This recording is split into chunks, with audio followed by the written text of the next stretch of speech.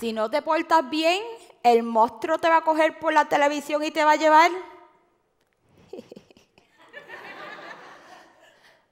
That was my grandmother Maya's warning to me the day that we're going to watch a creature feature in 3D in Español. Translation: if you don't behave, the monster's going to reach through the TV and grab you and take you away. What? So it was the start of the 80s, and as I remember it, this was the televised event of the year on my little island of Puerto Rico. You would have thought that Puerto Ricans were landing on the moon. And I was a kid with a huge imagination, and Maya had just set my expectations. So that night, as my family gathered around our huge 15-inch TV, I put on my 3D glasses, and I proceeded to be as obnoxious as possible. I had a plan. The moment the creature reached through the TV, I was going to push my little brother Marcus in front of me so he could be taken into the TV. That was a solid plan, if you ask me. However, you may imagine that by the end of the night, I was left feeling a little disappointed because there was no reaching monster arm. There was no screaming little brother. There was no seeing someone be taken into the TV. In the end, we just watched the movie. He actually went to bed. And that was my first experience with an original form of virtual reality called stereoscopic 3D. It took 3 decades for technology to catch up with my imagination. Today, we have actual virtual reality. And you can transport yourself into a virtual world using a headset similar to this. It can either be tethered to a computer, or it can be standalone and already have the virtual world in it. Kind of magic, right?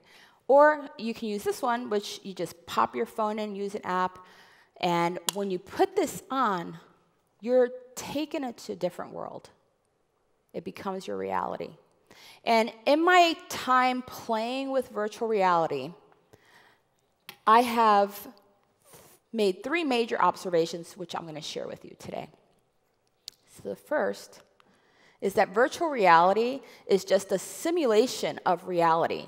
And as we all know, reality is subjective. 2, our brains are gullible.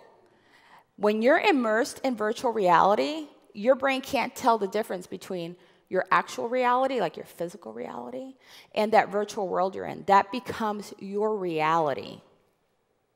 And third, virtual reality has the potential to transform our understanding and our perceptions, how we interpret things, and our perspectives, our point of view of ourselves and of the world around us. So just a little bit about me. I am an instructional designer, and that just basically means that I distribute knowledge. My friends will tell you that my secret sauce or my superpower is my ability to take complex technologies and make them accessible by making them easy to understand. I strive to evoke change and transformation in people by building learning programs to help people, just like yourselves, to gain the technical knowledge you need for the jobs of today and tomorrow, because we know that's changing. So in 2016, virtual reality was just starting to hit mainstream market. And I had been playing around with augmented reality, you know, Snapchat filter type deals, Pokemon Go, Messenger, Facebook. I just wasn't building that. I was integrating it into training. And one day, my Biff, Ann Rollins, called me, and she was like, "Hey, Myra, do you want to work on a side project with me? We're building virtual reality."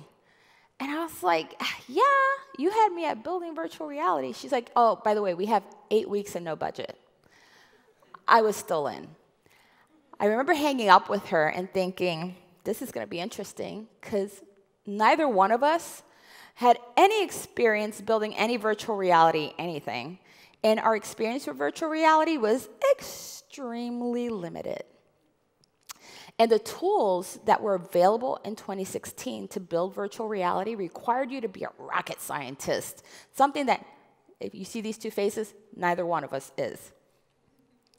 However, we had the opportunity to work with a 3D graphic designer, a game developer, and a web developer, and we put our 5 heads together to build an experience.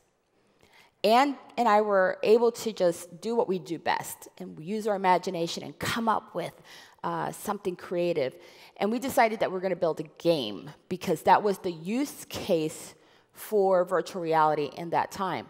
And what we came up with was a mashup of Taboo with Escape the Room. We were going to pair people up into 5 teams, or teams of 5s, and one person would wear the headset. The rest of the team would give clues as to what they were looking for. We were able to pull this off in 8 weeks. And we presented this to a group of executives that were trying to figure out, like, what is this virtual reality thing? And can it really be integrated into learning?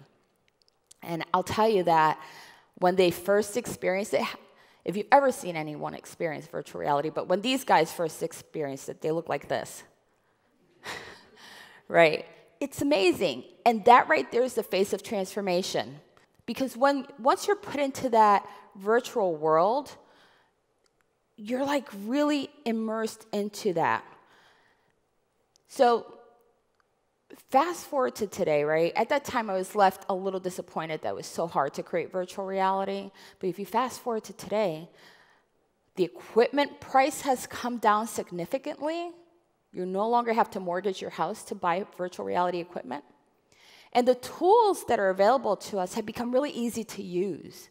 And in fact, you all will be happy to know that you have the most expensive piece of virtual reality equipment right in your pockets: a cell phone. And you pair this cell phone with an inexpensive camera. This is a 360 camera, and it's a special kind of camera. And what it does, it has 2 lenses.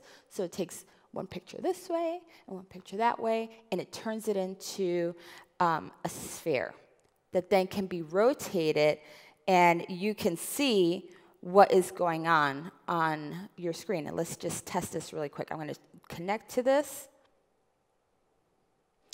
and you'll be able to see yourselves.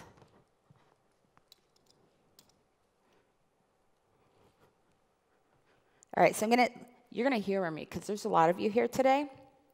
And so what I want you to do is I want you to take out your cell phones and turn on your flashlights. Okay, now put them up in the air. You see your flash? You'll start seeing them come up in a minute. There's a lag time. There you go. All right, so look at that. It's like a concert. Okay, so leave your flashlights on, but put your cell phones down. And we're going to do a human pull. All right, ready? 1, 2, 3. So if you have ever taken a picture or a video with your cell phone, put your flashlights up. Boom. Oh, look at that. I was already expecting that. Put them down. Okay. How many of you have ever uploaded a photo or video that you've taken with your cell phone to, let's see, Instagram, Facebook, Pinterest, Tumblr? Put your phones up. Boom. Look at that. I feel like a rock star right now. Okay. So last question. How many of you have ever shared that video that you uploaded to social media with a friend, family member, or a stranger? Phones up. I already predicted this. Put your phones down. Thank you so much. You can turn your flashlights off. Guess what? You have the foundational skills that are needed to create virtual reality. So let me give you some quick stats. So there are over 3 billion smartphone users in the world, and this only accounts for Android and iOS. There are other OSs out there. This is just data on Android and iOS. And 90% of virtual reality experiences are created for mobile phones. So you can create virtual reality.